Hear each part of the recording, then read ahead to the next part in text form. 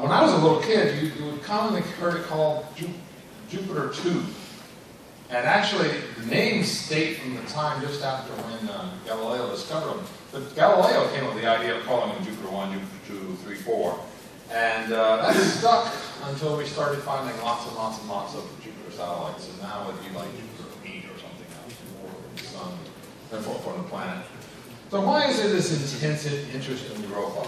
Well, I'm going to go through that, but it's clearly biological. We think it has an ocean. I'll describe, I hope, clearly why we think that. And if you have an ocean, do you have life? Maybe. And it also seems to have, it has two things that I'll keep coming back to. It has an ocean that's been there for the whole planet's history, most likely. And it has an ocean that to some degree communicates with the surface. Does not bury under hundreds of kilometers of ice. Let's go forward. So, here's from the Voyager spacecraft, the Galileo spacecraft, more or less to scale. Jupiter, see the red spot's actually bigger than our planet, and you have going outwards Io, Europa, Ganymede, and Callisto. And you have a bunch of small stuff that, we're not going to deal with it all tonight. You'll notice that all four of these planets, or moons, are quite different. Callisto, before Voyager, people thought these moons are all going to be dead. They're too small. They're the size of our moon or smaller. They're not going to have really any geological interest. There was actually people who said, Voyager doesn't really need a camera because, it'll just be more pictures of craters. Well, they were wrong. Callisto looks sort of like the moon. It's not, but it looks sort of like it. It's got lots of craters. Ganymede has some old parts to it, old surfaces, but lots of new surfaces. Io and Europa are almost entirely new surfaces. So just to scale, our home planet, of course, our moon, Europa is a little smaller than our moon. So, yes, the pre-Voyager planning people, they weren't, it's not that, it sounds sensible. If our moon is dead, really, it doesn't have a lot going on, why would you expect Europa to have a lot going on? Well, as any real estate broker would tell you, location matters, and Europa is in a good location. They were discovered by Galileo, who actually published it very quickly. He didn't always publish quickly. He actually proposed that same year that these satellites could be used as a chronometer and be used to solve the longitude problem. In other words, to do longitudes, you need a good clock. He said, these things could be a clock. And he actually designed this helmet thing that you could wear, sort of like an astrolabe or a Joby lab or whatever, to look at the satellites from a ship, but it didn't really work out. But because of that, there was lots of observations of the satellites. There was, any time back then, there was a nautical application, an idea that you could use it for navigation. You could get money from your government, just like nowadays you can get money from the government for GPS satellites. Well, back then you could get money from the government to look at the lunar orbit, look at the orbits of these satellites. So there's lots of data. And an astronomer in 1675, I believe he was Danish, named Ole Roma, I'm sure I mangled that, used the timing of the eclipses. The eclipses are very good because you can see one satellite being blocked out by another, so you can time that. And he found that, when Jupiter is closer to the Earth, when it's near opposition, the eclipses run fast. When it's far from the Earth, when it's near when it's near conjunction, rather, superior conjunction, the eclipses run fast. When it's near opposition, when it's on the other side, they run slow. Why would that be? There's a speed of light. Now, his estimate wasn't really that good. It's off by about a factor of a third, but it's not, as far as I know, that was the first actual hard determination of the speed of light. And in the end of the 1700s, beginning 1800s, Pierre-Simon Laplace published his monumental Mécanique Céleste, which was 5 volumes or something like that. And so it had, everything, astronomy up to that time in it. And he didn't give a lot of references, and so a lot of people thought it was all his. Well, some of it is, but it wasn't all his. But he talked about what we now call the Laplace resonance. All right, so this is Galileo. I tried to find his lab notebook pictures of this, which are actually kind of interesting, but I couldn't. But this is from the Starry Messenger, and this is where he said, I see these things. The first night I saw 3, the second night I saw 4. That's generally considered to be the discovery of Europa, because presumably in the first one, Europa and Io were blended together. They were actually quite close. So the Laplace resonance, well, what is that exactly? Well, if you look at the time here if Io, does one revolution, well, in the time that Ganymede does one revolution, Io will do 4 and Europa will do 2. So you have nearly 2-to-1 resonances between both Io and Europa and Ganymede. And that's actually pretty determinant for the system. And you also have the fact that the longitudes of the system sum to about 180. Or to put it another way, Ganymede, Europa, and Io are never on the same side of Jupiter in a line together. When 2 are close, one's going to be either on the opposite side of Jupiter, or it's going to be 120 degrees away. So either 180 or 120. So they sum to this 180 as opposed to summing to 0. They never can sum to 0. All right. So, a little science fiction here. The scene at the end of 2001, where they see the 4 moons all lined up together, can't happen. Yeah, I know. And so that just stasis. So that means that the gravitational, what this basically is a way of getting gravitational energy from Io out to Europa and Ganymede. The resonances mean that and the resonances are a little more complicated than that previous equation. The eccentricity is included too, and that pumps up the eccentricity of these bodies. So, and normally you would think, oh, okay, the eccentricity, if you have a big tidal forcing, the eccentricity is going to be driven to 0. Tidal forcing requires energy. That energy is going to come from the orbit, and that means the eccentricity will get smaller and smaller, and eventually be 0. And you'll have something like Pluto-Charon, where everything is 0. In Pluto-Charon, the eccentricity is 0, the inclination is 0, the obliquity is 0, and the rotations are both locked. So there's not a easy way to extract gravitational energy from the orbit for Pluto-Charon. And so Pluto and Charon are both quite cold, okay, at least near the surface. With Io and Ganymede and Europa, that doesn't happen. And so you have this thing where Jupiter, Io has a 0.3%, I think it is, eccentricity. I'm sorry, Europa has a 0.3% eccentricity, and that means it's moving in and out of the Jovian gravitational field, and as it's moving, it's getting squished, and squishing is a form of energy, and that heats up the interior, and that's why it has an ocean. So that wasn't recognized in the 70s, and you could say maybe it should have been, but hey, I was around then, I didn't think of it, so it wasn't obvious, and there was a lot of debate about, like, would you see anything or whatever, and then you had three interesting things happen, all right, and they all happened in March of 1979. In March 2nd of 1979, there was a paper that came out in this journal Science that was entitled The Melting of Io by Tidal Dissipation, and that was by Steve Peel. And my understanding is that Peel sort of moved heaven and earth to get the paper to appear before the next event, which was the March 5th encounter of Voyager 1 and Io. Because he thought they would see something, so he wanted to make sure his paper actually appeared in press before, so it would be a prediction instead of a retrodiction. And so my understanding is, I don't know this, this is just sort of secondhand, but he actually talked to the editor and said, pretty please, move it up. And it happened. And then, on March 9th, 1979, Linda Morbido, who I actually went to work. And her job at JPL was spacecraft optical navigation. So, how do you do optical navigation? Well, this was actually the first real intensive use of optical navigation. You basically take pictures, but you take pictures with long time exposure so you can see stars. They were going down to like 4th magnitude or something like that. So, they had some stars that were, they picked out in advance and said, okay, we want to see how well or whatever. I don't know which stars they were.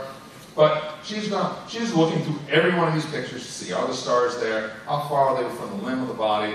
If you have a picture of the moon and a picture of a star, and you get the distance between the limb and the star, you know where, if you know where the moon is, you know where you are better. And what did she see? Well, this is what she saw. high exposure, so you can actually see some. This is Jupiter shine on the left here. That's why you can see that.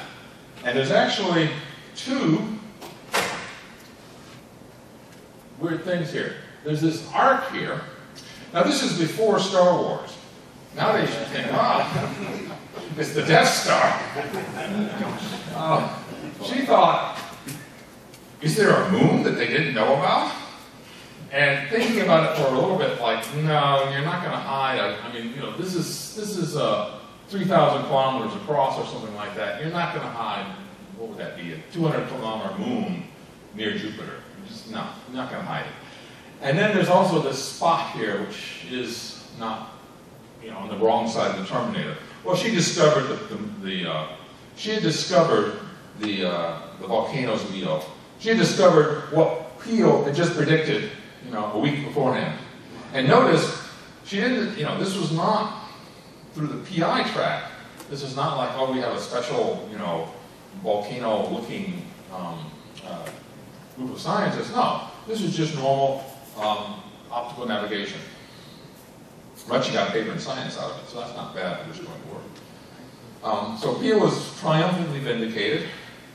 The Galilean satellites were probed. You know, they're obviously not cold dead worlds. And in fact, three of them, the inner three, were found to be really active worlds with fresh surfaces. Now, neither Voyager made an especially close pass of Europa. They had good cameras, so they got some decent pictures, but nothing really close. This is about the best picture of Europa. It was from Voyager 2, so it was actually in July, I think, a little bit later. And one of the things you notice is, if you know anything about the solar system and how you date things, well, how do you date things? We date things with craters. You put a surface out there, a lava flow or something like that, and when it's fresh, there are no craters. Over time, things hit it, and you get more and more craters. And then after a while, after 4 billion years, it looks like the highlands of the moon, where everything is craters. The surface of Verdun and World War I. Everything is craters. They're just craters on top of craters. Well, do you see any craters here? I mean, maybe that's a crater. There's not a lot, though. That's a pretty young surface. So Galileo, when Galileo got to Europa, got to Jupiter, unfortunately, as you may remember, Galileo had a problem with it. Galileo had actually several problems. It had the Challenger explosion, was the sort of root cause of all of this. Because of the Challenger explosion, they decided they were going to send Galileo on a Jupiter flyby because they couldn't use a shuttle to launch it. They had to use another spacecraft to launch. Or they couldn't use a shuttle to launch a Centaur. They couldn't put hydrogen fuel in a shuttle to be launched. And so they decided we're going to use a smaller rocket, like an Agena or something like that. And that means we don't have enough delta V, which means we have to do another gravity assist, which means we have to go by Venus, which means we got to put it closer to the sun. And they needed a little bit more in the computer system to take care of that. And the computer system had, I believe, 41 separate functions it could do. And so they took one. And the one they took was to, they had a function to expand the antenna array, the main antenna, and wanted to collapse it. So it's like an umbrella. They wanted to expand it, wanted to collapse it. They figured, well, we're never going to collapse it, so we'll just take that away and we'll use it for another thing. And then, because the spacecraft had sat on the ground for 5 years, when they got into space, they couldn't open the antenna. Found out, oh, well, we can try to run this motor to open it, but we really would like to try and close it, and we don't have that function because we took it and gave it to something else. And so they never were able to get the antenna to open up, and that meant that out at Jupiter, they had a bit rate of something like 10 bits a second. Because they were using the low gain antenna, the omnidirectional antenna that's stuck on the spacecraft for doing flybys, or just after launch. And so, yeah, they got pretty pictures back, but they didn't get a lot. And so they got, this is a mosaic. This is, I believe, the Jupiter-facing side of Europa. And you can see all these lines here, all the stretch marks. What are they? We don't actually still really don't know. And some features. Let's look at it another way.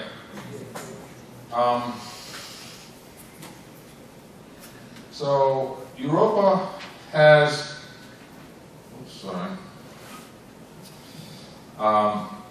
two sides leading. the way to think of it is as a leading side and trailing side, it's locked into orbit with Jupiter. So it has one side that always faces Jupiter. Okay, so it's just like our moon.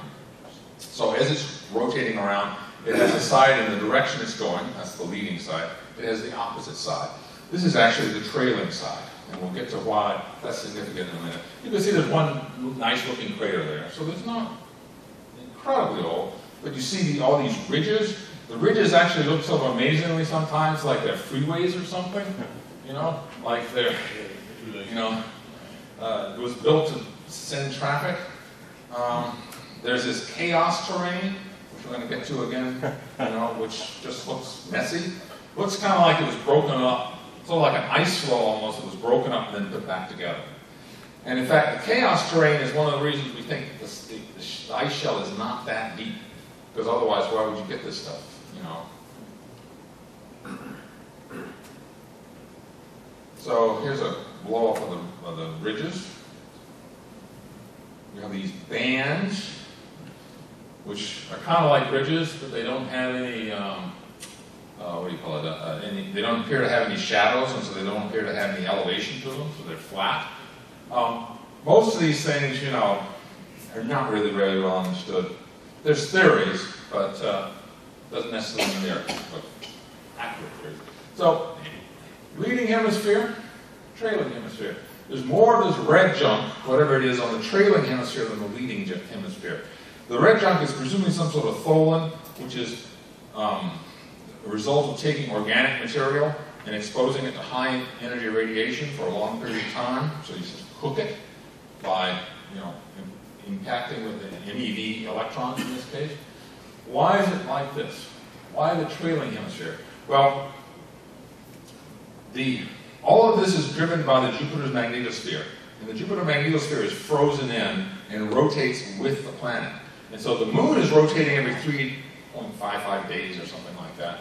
And so it's actually going slowly, but the planet itself is rotating every 10 hours, 9.95 hours.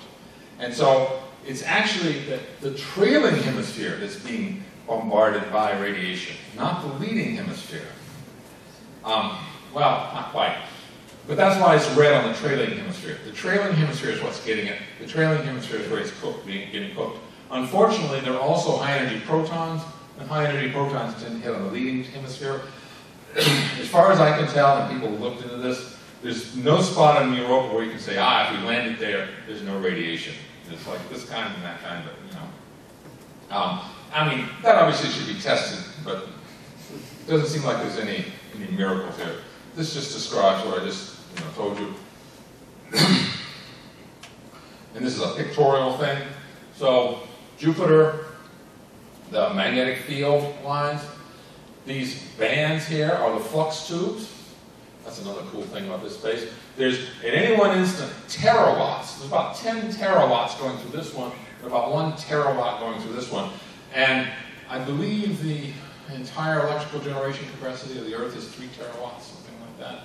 So there's, that gives you a scale on how much energy there is flowing through these flux tubes that are connecting these moons to the aurora of Jupiter. All right? And if you're interested in this, here's a thing where there's actually some cool stuff that amateurs can do. The flux tubes control the decametric radiation from Jupiter. And in fact, what happens is, Jupiter, the things spiral in, they're soft relativistic, not hard relativistic, so they're doing these wide spirals, and so there's a cone, a fairly wide cone, 30 degrees or something like that, not even 60 degrees, where the radiation is put out on the radial. And so when that cone intersects the Earth, when it illuminates the Earth, you get a very, very strong decametric radiation from Jupiter. And there's this thing called Project Jove. It's strong enough that it was discovered in Maryland by when people with a dipole antenna had the antenna system saturate. Jupiter was literally saturating the receiver. They're trying to figure out what's saturating our receiver, And then they noticed, it's doing it on a sidereal basis. It's, 4 minutes earlier each day. It's something in the sky. And it was Jupiter. And, but Project Jove, you can look online and just search for that, and they describe how you can take like just some simple dipoles. Now you need something like 30 feet, 10 meters of dipole, so you need a fairly large backyard. But even a fairly large backyard, you can build your own telescope, and you can see Jupiter, and it's actually really easy to pick up. So this is the Hubble. I believe the insights are in ultraviolet, but they're showing you the aurora. And this is the aurora at night, so this is purely auroral flux. I believe this is also UV. And you can see there's an oval, and this looks sort of like the Earth's aurora. I mean, there's an aurora oval on Earth too, except that there are these spots that are the end of the flux tube coming from the moon. You can see that the EO flux tube footprint is much brighter than Ganymede and Europa, but they're all there. Now, you might think, well, okay, what does that have to do with biology? It actually has something to do with at least our understanding of these moons. Jupiter has this very strong magnetic field, and it's inclined about 10% to the rotation axis of Jupiter. And remember, the moons orbit, in that rotation axis plane, right? So Jupiter's like the sun, there's an ecliptic, if you would, except it's the Jupiter rotation plane. And so just like the Earth has a north magnetic pole, which is not actually at the North Pole, but I believe somewhere in Hudson Bay right now, Jupiter has a north magnetic pole, which is not on its North Pole either, but about 10 degrees off. And whether that moves around, we don't really know, but it probably does. But that means that at Europa, you have this field that's flopping up and down once a Jupiter day. As Jupiter's rotating around, it's going up and down, actually twice a Jupiter day. And so, imagine you then have a liquid ocean in Europa that's with water. Well, we know that water with a little bit of salt doesn't take much less than our oceans. Water on Earth is basically always conductive because it's got enough salt. So even fresh water, you shouldn't fill your bathtub with fresh water and put a radio or something in it because you'll get electrocuted because it's conducting. But it's conducting because it's got a little bit of salt in it. It doesn't take much. Pure distilled water is not that good a conductor, but real water tends to be.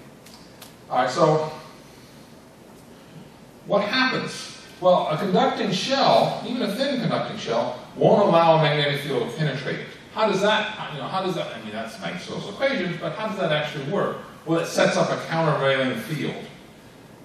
And if the exterior field is linear, or straight, if the field lines are straight, and, Europa is far enough from Jupiter, this is a big enough scale, and the scale of its size, over 3,000 kilometers or whatever, the field is straight to a very good approximation.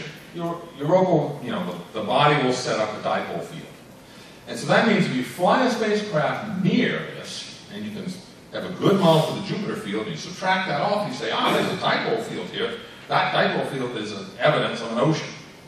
Now, it could be some other conducting thing, like it could be a metallic core, but you can also say, well, like, for example, how far away are you from the dipole? How deep is it? And the trouble with Europa is we know the density, and so if you said this is a metallic core, you get a density that's way too high. You take too much metal. So it's got to be something like water, and water is the only thing we know that will fit the bill. And the Galileo spacecraft measured such a dipole for Europa and Callisto, so that presumably they have oceans. Even Callisto, which is all battered and beat up, presumably has an ocean. Its ocean is thought to be about 250 kilometers deep. That's pretty deep. We're not going to be going down there anytime soon. Now, Ganymede is also thought to have an ocean, but Ganymede also has an intrinsic magnetic field, sort of like the Earth, and so that's all different, but I'm not going to get into that. So, because of this work, because we know the density of Europa, because we know something about what it's made of, and because we know this magnetic field fluctuation, and we know the depth of it, you get an image sort of like this. There is some sort of metallic core, not a very big one, but some sort of metallic core, a silicate interior mantle, sort of like our mantle, a liquid ocean, and then a fairly thin shell. So here's a blow-up of that. And, of course, what the upper side of the shell looks like, we have really no idea. That's something we might hope to find out in an orbiter. But, so, you know, on Earth, this got people really excited when this was figured out. On Earth, whenever you have a lot of water, you have life. Okay? So, like for example, liquid water. So, like for example, deep under Texas is an aquifer that's miles down, and they drill down the, you know, take the water from that aquifer, and they find there's stuff down there. There's bacteria. There's even little fish and stuff that come up.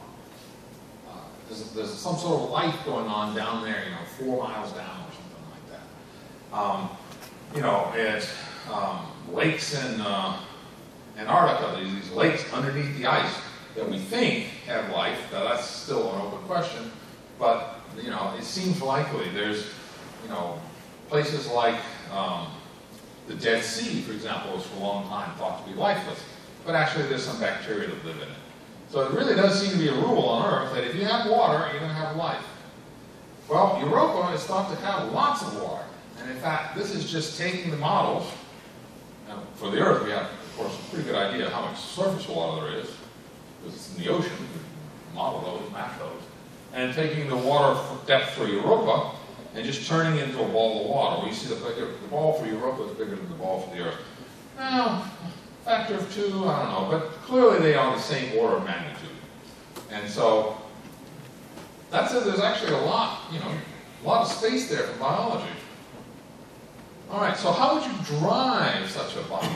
You know, on Earth, most biology is driven by sunlight. You know, go outside, there's grass, something eats that grass, you know, something eats the something that eats the grass. We eventually eat the something that eats the something that eats the grass.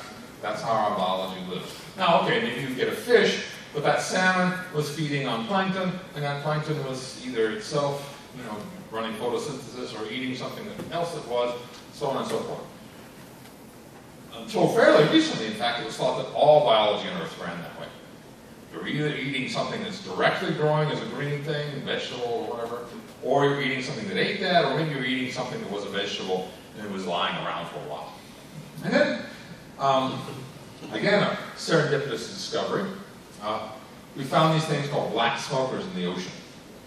And that's just descriptive. The water that comes out is black. This is, I believe, about 500 C. But because it's under such pressure, you're something like 4 miles down in the ocean, it can't boil. It's just coming out. Now, all this, it's full of stuff. It's full of minerals of various sorts, sulfides, and and actually metals. And as soon as it hits the cold water, all that junk gets dropped out. It just can't maintain it. It can't be dissolved when it gets cold, and so that's why it looks black. It comes out and immediately gets cold, cool down, and you get all this stuff coming out. And there's actually biologies that live off of the impact, off of the emanations, the minerals and whatnot, coming out of these black smokers. And I might point out also, right here, this crust here, I said there are metals in here. The metals get deposited almost immediately and they form a crust. If much later, say this happened 1 billion years ago, then the ocean might rise up, become dry land, it might get covered over sedimentation, it might go into a place like, say, Nevada. When you hear about people going in, like a gold mine in Nevada and finding a mother lode of gold or of silver or something like that, they find these big nuggets and all like that, that's what it really is. It's an old black smoker or something analogous from a long time ago that got covered over with sedimentation and then went through the usual geological mill of plate tectonics, brought up to dry land, and now somebody's digging and, getting the gold out of it. So, ingredients for life.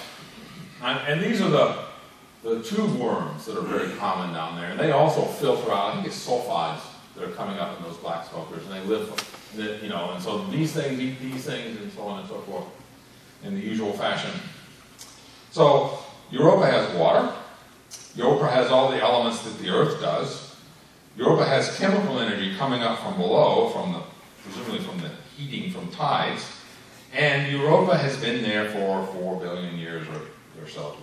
The models tend to show that the Europa oceans would form early, and last until the present. Europa would never go through a frozen state.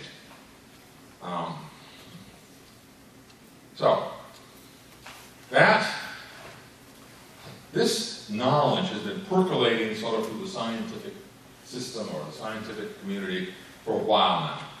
And in one of these weird things that happens, well, not weird, but one of these things that just seems to happen sometimes, fairly recently, a bunch of people have been saying, you know, we really should be investigating this. And actually, I have been involved with the Mars community. I was actually part of the Viking program, believe it or not. And the cultural difference is quite different. On Mars, everybody's very cautious, and since Viking, they got burned so bad that they're not really interested in doing biological tests. There have been no biological tests since Viking on Mars. So we say we're going to look for life on Mars, but we actually haven't looked at all since the 70s. But in Europa and other ocean worlds, it's like, oh, we should be doing this immediately. And the US Congress actually has mandated that not only did NASA fly a mission to Europa, which I'll call the Europa Clipper, which I'll get into, but also that they should do a lander. And in fact, they originally mandated that the lander should go with the Europa Clipper, and that sort of freaked a lot of people out because the Europa Clipper is more or less built, or at least not built, but designed. The lander is just kind of sketched out. So if you couple the two together, you're going to delay the Clipper for sure. And I think that word got back to Congress, and so now they've backed up on that. And ESA is also considering a mission to Europa. What has a mission to the Jupiter moons that's going to line up on Ganymede, but it's also considering something specific for Europa. And the Russians are also considering something. So let's start with the next one. This mission is almost certainly going to fly. I don't know if it's still a proposed mission, but it's got a lot of institutional weight behind it. It's called the Multiple Flyby mission, but you'll also hear it called as the Europa Clipper. All right, so this is the current version of it. So you have this radar. This is a long-wave radar. The ice is fairly transparent to waves that are longer than about 10 meters. And so the idea is you might use 100 meters here, and you look through the ice, and maybe you look all the way down to the ocean. Well, that depends on how deep it is, but at least you could say, well, it's deeper than such and such an amount. All right? This has been flown from Mars. It works really well on Mars. I don't know if you've seen any of the pictures of the Mars polar cap, but they can see all the way. The Mars polar cap's like 4 or 5 kilometers thick. You can see all the way down to the bedrock. So you can see all these layers in the polar cap. It's really phenomenal stuff. There's magnetometer, because a lot of this magnetic induction stuff should be done better. And there's various other, there's a camera and so on and so forth. What there is not is a LiDAR. And we won't have a chance to get to that. That's unfortunate, but so be it.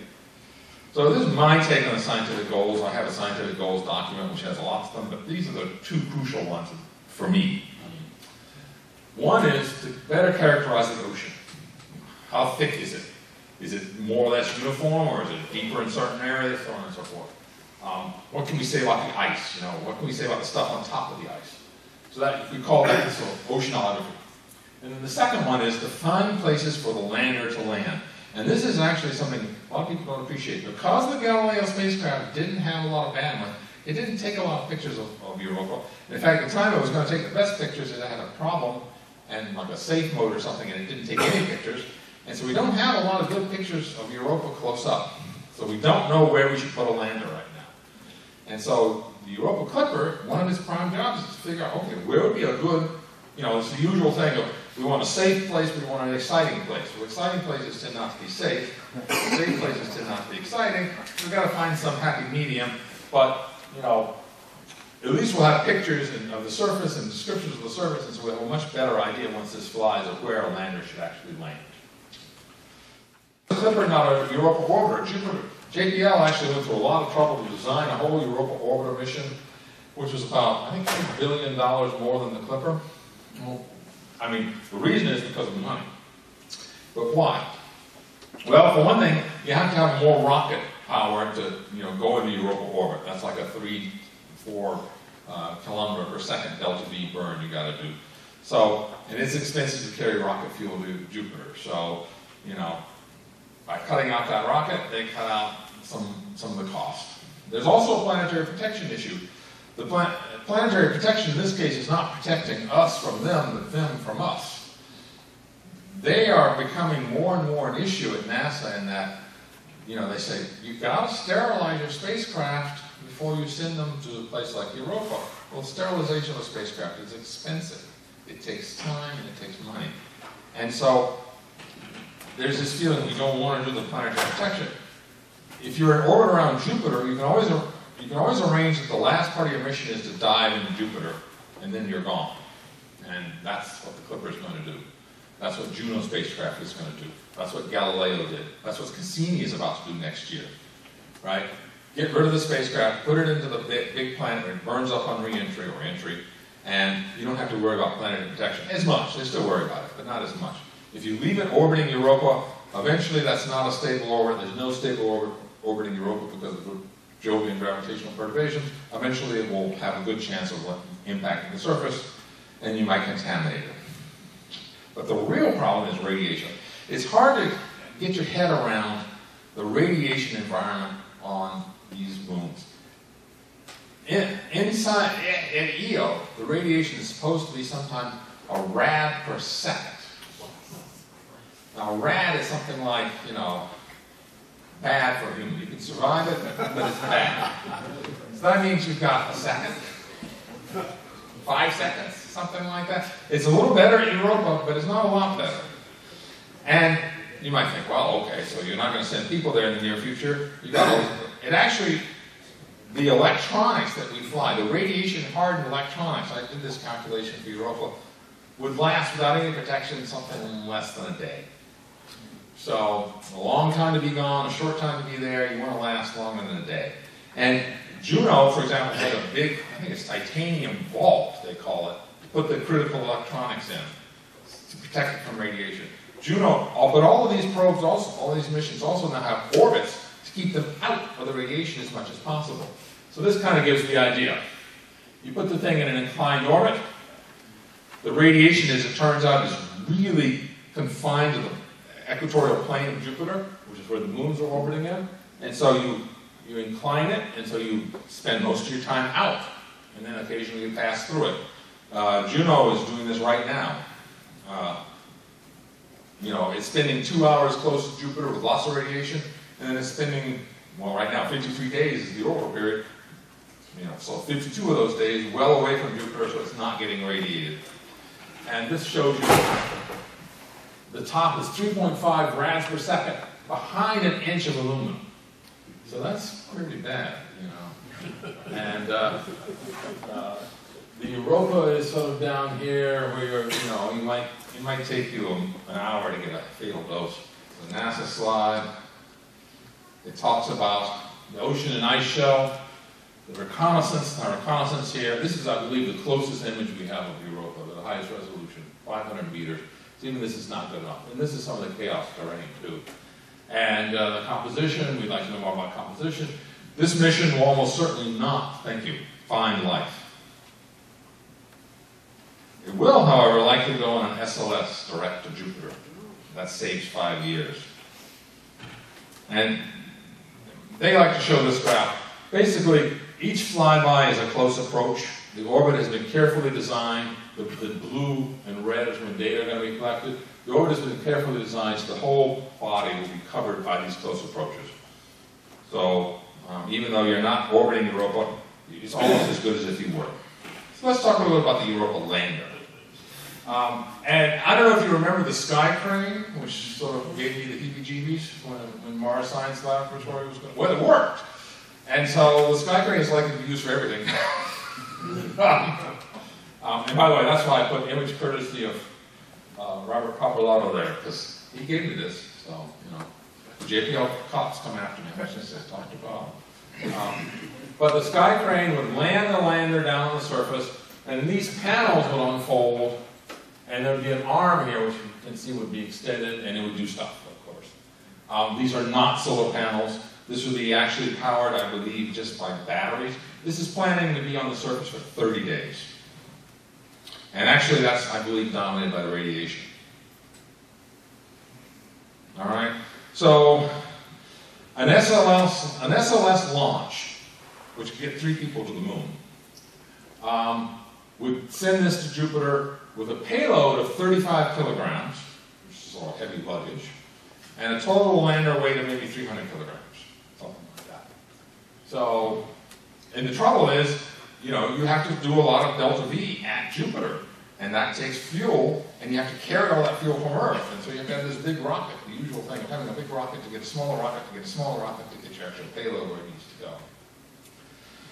So, unlike Clipper, which is highly unlikely to find life, for the Europa lander, even the first one, as you see, goal 1, search for evidence of life on Europa. I mean, there has not been a Martian mission that does this, at least a U.S. Martian mission that has this as goal 1, or any goal, since Viking. So that's 40 years. And how would you do that? Well, you look for organic stuff, basically. You look for organic stuff in the surface. You look at any inorganic stuff, too. Look at the ice, try and figure out, sample it and put it through a mass spectrometer. I mean, that's the big instrument, really, is the mass spectrometer, gas chromatograph, something like that. And you actually have a microscope, I hope, to look on the ice. Now remember, the ice here contains stuff from the inside that was brought up. So it's been radiated by this radiation for a while. They're not likely to find anything that's still alive on the surface. Maybe a meter down, but not on the surface. Where might we land? Well, there's sort of two, the primary candidates is so-called chaos terrain. This is a model of what they think the chaos is. Down here is the ocean. This is warm ice that's actually convecting, and it's breaking up the surface as it does so. Or, as they call it, the lob lamp. You know what a lob lamp is, right? You have heat from below, and the ice is coming up. Not water, but ice. But that ice is coming from somewhere. It's frozen ocean. So it might have critters in it, like bacteria or fish or whatever, might be in there. And so that, they're doing numerical models, and you can see sort of how this is supposed to work. I think. Here, I believe. Let's see how the plumes come up. I mean, this is actually not too different from the way our mantle makes volcanoes. So, this is a close picture of the chaos terrain. You can see why it's called that. It really does kind of look to me like an ice floe that's been broken up and then reassembled. Not a crater, it's not an impact event, but something has been mixing that up. So maybe this used to be the underside of the ice, and you have critters there. I don't know. Now, I've actually been proposing this as an alternative. These domes here. These are about, average size is about 9 kilometers. These spots, what do they call, lectilinear? I think, and actually, people who've been researching this think that these are actually cryovolcanoes. These are things from the inside that get pushed up and then over time relax and spread out. So they're blobs of material. So it's, again, sort of like the chaos terrain, but in this case the blob reaches all the way to the surface. It comes through the surface, comes up, and then it's warm, because it's from below, and so as it cools off, it has time to spread out and decline. And if you look at, I don't know if you can see the times there, but depending on your rheological models, it might take anywhere from a few months to a few decades. Could we find one of those being extruded? I actually think if we could, that would be a very good place to look for biology. And I'm going to just show this here, and I think I'll wind up with this. Here's the European plans. The Europeans kind of got burned by NASA because NASA was going to go with them on a mission, and then NASA pulled out. They didn't like that. And now that NASA has said, oh, we have this SLS launch coming, we might have spare payload capacity, do you want to put something on it? They're probably like, dubious. But they have really a complementary plan.